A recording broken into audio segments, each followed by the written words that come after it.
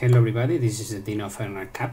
We are going to analyze obstacles from a standard instrumental departure, in this case in Madrid.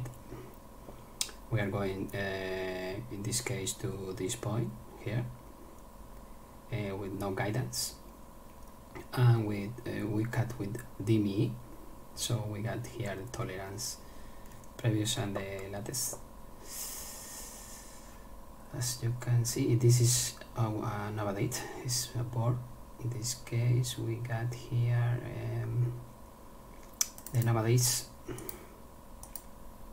It's a BOR DM PDT. So we're going to this point in a guidance, no guidance, but with a DME, with a track with no guidance, with a DME track. And also at the end we intersect this track from this navigate. So this is the areas from the standard instrumental departure. So we are going to analyze obstacles, in this case this area, that is the unique segment. And also after that we are going to analyze obstacles from the TP.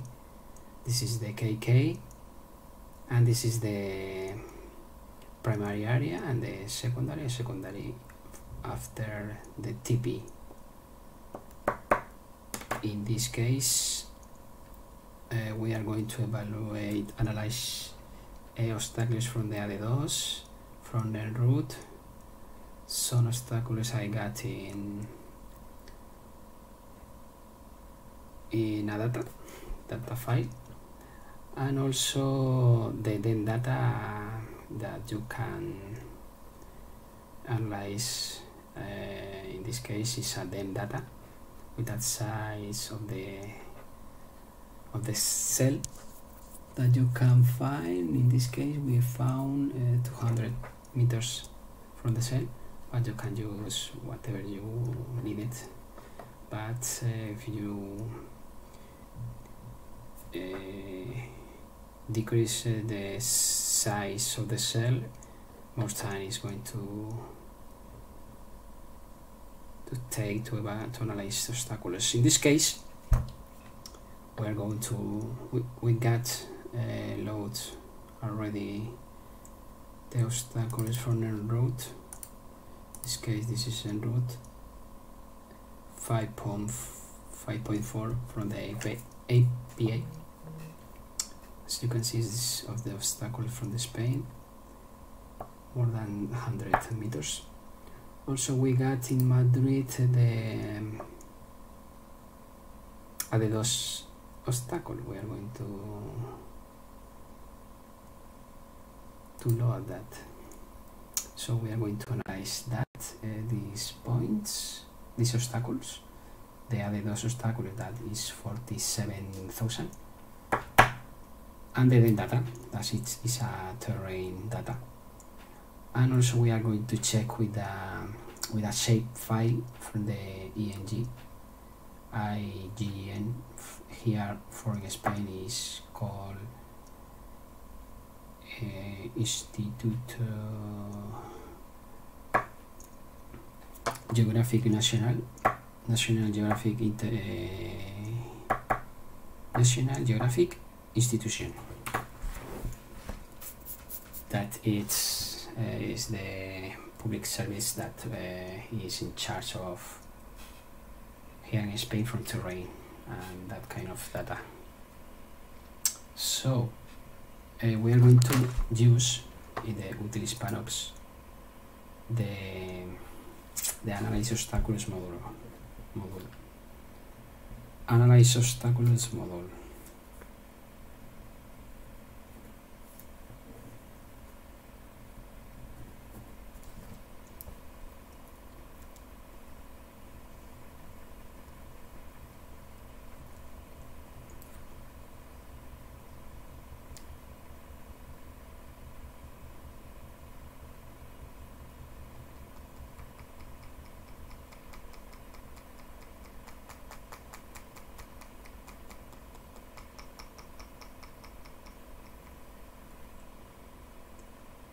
Okay, as you can see, this is the obstacle from the AD2. There are 47,000 elements loaded.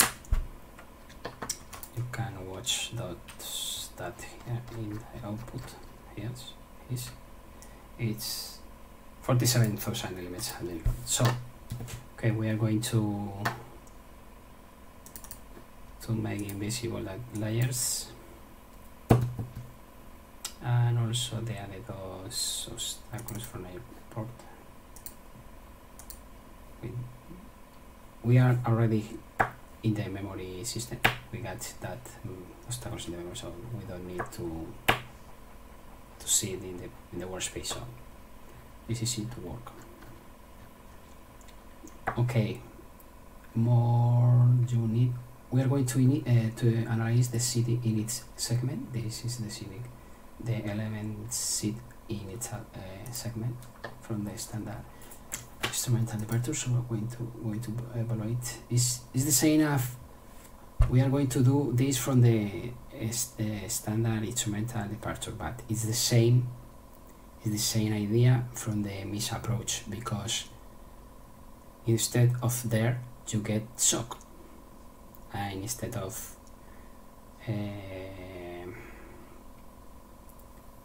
yes, it's the same. It's similar. The only thing changes is that in the standard instrumental departure SID, you get the PDG. That is the most important thing in a standard departure instrumental, is the PDG. You can get 3.3 up to, I don't know, maybe 10% of the PDG. But in the MIS approach, the usual slope is 2.5. So we are not in the main idea is not change that slope. Maybe you we needed to change the initial of that slope, in this case the OCA. So, but in the standard departure, we are not the possibility of change. There is not that possibility. So the only thing you have to do is change the PDG. So the most important thing in the evaluation analysis obstacle from the standard departure instrumental is the PDG. So okay, we are going to analyze SID initial segment. We got also MIS approach initial segment, so it's the same, but in this case we are going to analyze SID initial segment. Okay, we got here this PDG is the 3.3%. Okay, above there is also is 5 meters or 16.4 feet. The OIS gradient, that is 2.5. And if we got here cat at H for helicopters, we got the OIS gradient is 4.2, but this is the panels tell you that is 2.5, but if you going to do a OIS different from that, you can do it, but this is the rule of the panels, 2.5 of the OIS gradient. So okay, you can put here TNA if we got here a TNA, but in this case it's the P. So also we got here PBN if you got secondary areas and you don't need a track, because it's in conventional you need a track from the board, from an update, okay, or from, in this case, guidance if you get secondary areas, and it's conventional you need the track, but in PBN you don't need it, the track. So in this case we're going to push next, click next. Okay, and now we are going to add the data. In this case I get a file format XJZ. We are going to add it. In this case this is obstacle SID 14 text. We're going to add it. The format of this is the X, J and SID. We got maybe 10 points, I don't know, but you got that points. We are going to show you what what points that we are going to evaluate, analyze. So in this case, presentation, we got this. We're going to show you. This is the metadata, PP1, PP2, PP3. In this case is name, so okay, so the format is bad. The file format is name x. If it is click it, you have to put this case open, because the other case is not loaded, because we got name x j z. If you don't get a name, you have to not click in this case. So because we got here this file format name x, if check it, if not, the format is xjz. Okay, here we are going to add the LEMD data. In this case we got this Tupenoa data. It's a set size of 200 meters. Okay, we open and select the XML obstacles or others already charged in memory. That is the en route, AD2, and other data you get in the workspace. This is the output, the critical obstacles output. If you are going to get a file with the analysis of obstacles from the files on the memory data, and the limit is 5,000 or 10,000. You can choose. If you need more, you can change. In this case, we'll select 5,000 is the typical. If you less more, you can get 10,000. So we're going to click finish. Okay, and the output tells you what you need to do. In this case, we got evaluation SID initial. We got the there. We got a point now, because the other day we got here the there. So this is the point there selected. The threshold, in this case is the threshold. We need the polyline primary area. In this case, this is the primary area, primary initial SID area selected. And if we got more secondary areas, we select it. But in this case, there are no secondary areas, because it's a SID with no guidance to a point. So in this case, we are going to click escape to finish.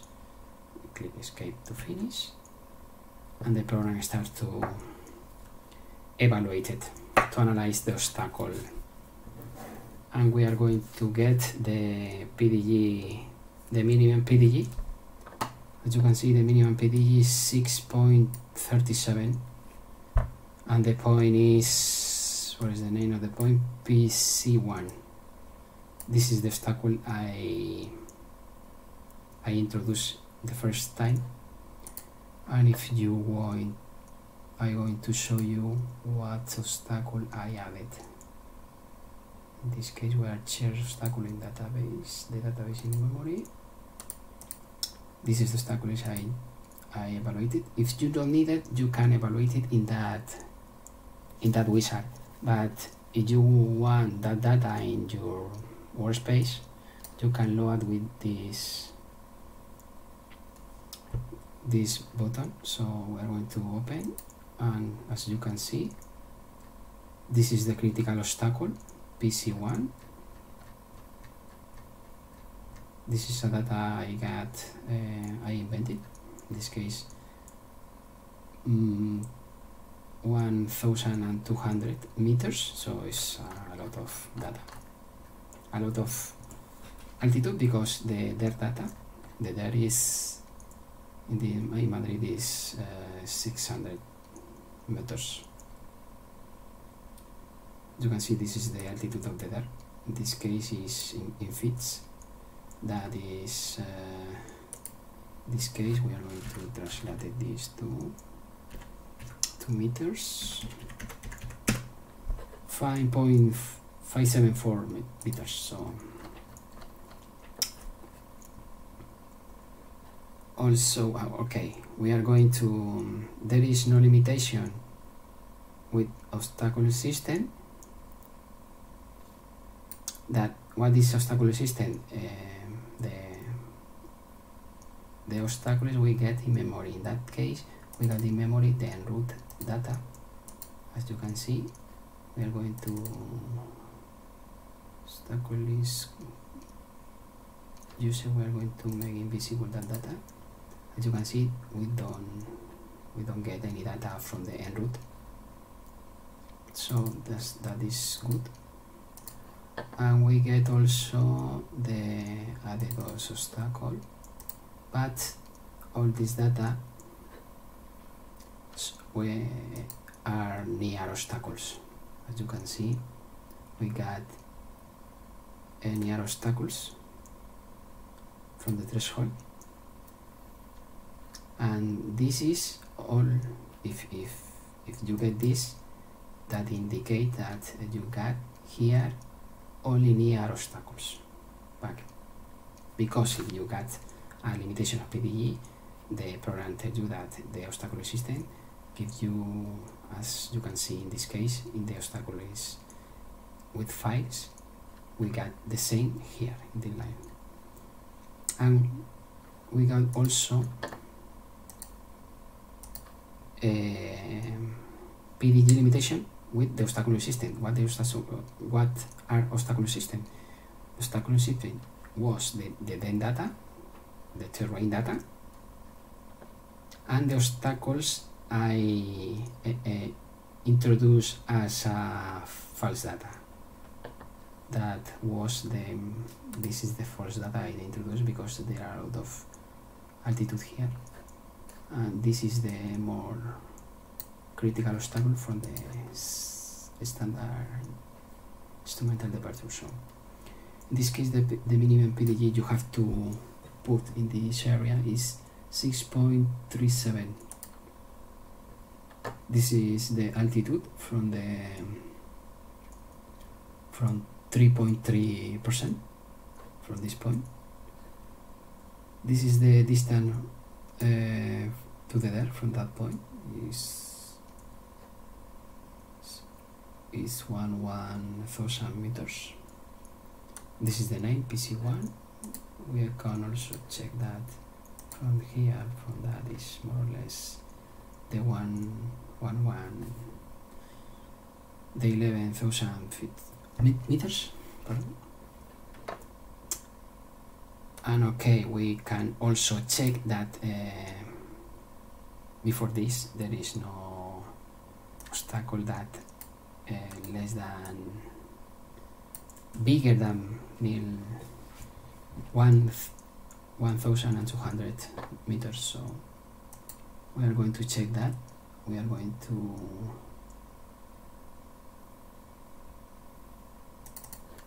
check this, and we are going also to check with the shape data. That is, you can check it, the output, the analysis of target with a shape file. This case we got a shape data from Madrid. This case is all the shape data we got, and this data is a shape format from the S3 data. We got there. We got there. We got terrain, point of terrain, populations. As you can see, this is population, and the limits of the areas. We can also check with that upload more data. We need in this case, and in this case we need more data. But we need to check that this 1,200 is good. Is enough to check. So we are going to load the shape. This is the terrain data.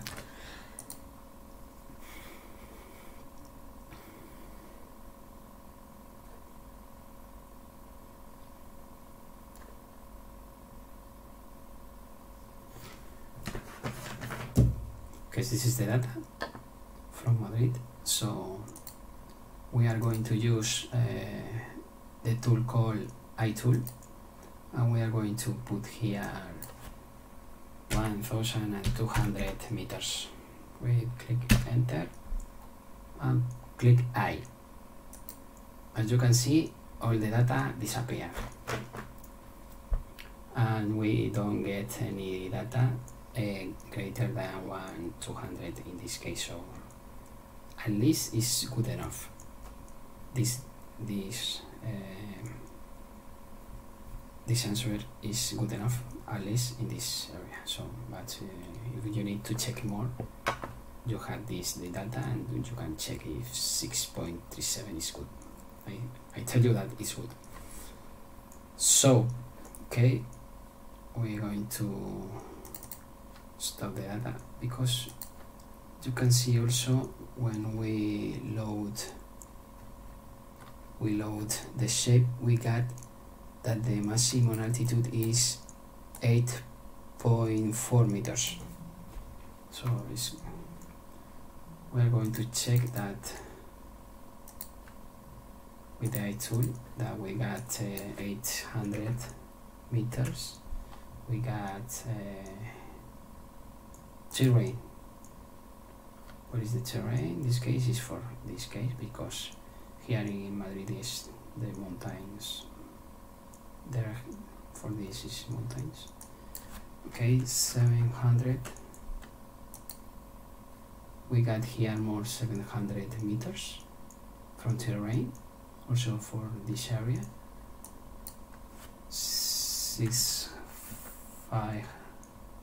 650 meters, and we got more terrain, as you can see.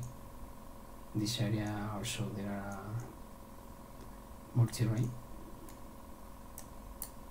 This is a good tool to hide terrain, and also you can hide in the layer everything you want if you put, or if you init the name with shape, with SHAPE. You got in, you start with this name with these letters. You can also hide a data if you put here an altitude. So we're going to make it visible the layers and close default. We put default. As you can see, the shape limit also is high because it starts with shape.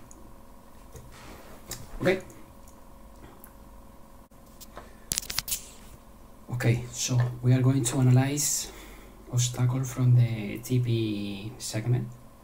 In this case, this is the KK, this is the primary area, this is the secondary, and the secondary area again, and this is the third.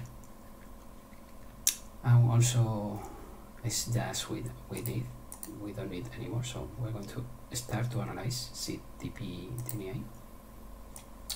We're going to increase this. Also we got here the scroll, so but in this case we can select tune and altitude at tune RTP. In this case we are going to select tune RTP. We are going to put here the data we needed. In this case, as we can analyze, we can watch in the analyze obstacles we did before. 6.4 is the minimum for the first segment, so in this case we put here 6.4. But if you don't need it, you can put here 3.3, and the program tells you what that you need. This is the PDG tool. If you put here an altitude, so if we get problems, we can put here 3.3 is the PDG from the KK. Okay, but also we can get another altitude. For example, we going with the PDG from 6.4 up to 2000, 900 feet. You can put here 2900 feet, and after that altitude you get another PDG often if after that altitude. In this case, if you want to find the critical obstacle from the PDG, you can start with 3.3. This is the PDG 3.3 after the KK. Before we get that you need 6.4. So in this case we don't need put here 6.4. We need maybe we need put 6.4 up to an altitude we consider to avoid obstacles. If we, but it's in the next iteration. If we got any obstacle critical more than 3.3. So if you don't find any obstacle from PDG greater from 3.3, you can finish the 6.4 PDG at the point you pass the critical obstacle. So this is more from the designers, that our person that you don't know about this. So okay, we're going to click next, and we added here we select XML obstacles charging memory, as we get here the AD2 obstacles and the route. Also we got here the data we call obstacle SIDs X cancel. We got to check this because we get name XJZ. So we added open and added the data from the DEM. We open. Also, what more? Yes, select the memory data. We click finish. This is the data we are going to check. And the output tells you what you have to do. In this case, we are going to select the there. This is to calculate to the distance from the KK. The line KK. This is the line KK. Okay, KK is selected. We go in the primary area. In this case, this is the primary area. We can select here, for example, primary SID area selected. Also, we can select polyline secondary area. In this case, we're going to select here, secondary area selected. Now we need to select the line track to reference to MOC, because this is a conventional, and we don't check it the box PBN, because we know this is a conventional standard departure, instrumental departure. So we're going to select the track. This is the track MOC selected. This is the reference to calculate the MOC. And we need the last one is the secondary area here. This is the last one, and the program starts to calculate it. It starts to calculate it from this point. All the obstacles find in those areas. Also, you can see that this is the obstacle, critical obstacle. We are going to check it. What happened? This is the PDG mean 3.3. As you can see, we need from this go to 3.5 to round. This is round to pass the obstacle in a safe way. So after that point, you have to check if you need to. This is the second iteration. The first iteration is going to 3.5 up to 4,000 5,000. No, it depends on the first PDE we find, that was 6.4.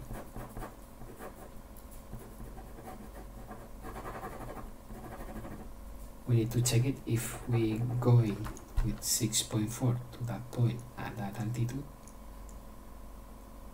the altitude of 5,000. If we got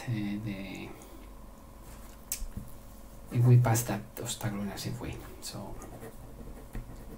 this is a good way to check it, if we can pass this obstacle in a safe way. Also, we got that any obstacle is in the system has been there is no obstacle inside TP areas. As you can see, the obstacle en route is outside, and also the obstacle from the airport also is outside of those areas, so this is correct. And this is the DN evolution. As you can see, this is the main obstacle data from the evolution is in primary area. As you can see, it's primary area. This is the obstacle is from the DEM. No, it's a PC14. This is the obstacle we charge in memory. PC14 this is the obstacle. We are going to also check in memory to show you what the obstacle is we are going to talking about. So we are going to open this, and this is the obstacle. In this case, we got 1 and 2 from the obstacle system, and also we got all the data, but the data don't say anything, because in this case that point is the altitude of this point is 1,350 meters, so this is a lot of altitude. Okay, so also we got the file data in the evaluation. We got these two main files with the obstacle system in memory, and the files we get in we evaluated with them, and the XJZ. This is open now. This is the evolution of the files. As you can see, this is the same data. The principal data is ordered by PDE, so the first obstacle is the same as this. 3.48 is the same as this. And in the TP we got any obstacle, because as you can see there is no obstacle inside the TP. So if you open this data, there is no obstacle, so it's correct. Okay, thank you very much. This is the thing of AirNavCAD. If you want more information about this program, or get more information about this evolution, you can write us to info@airnavcad.com. Thank you very much.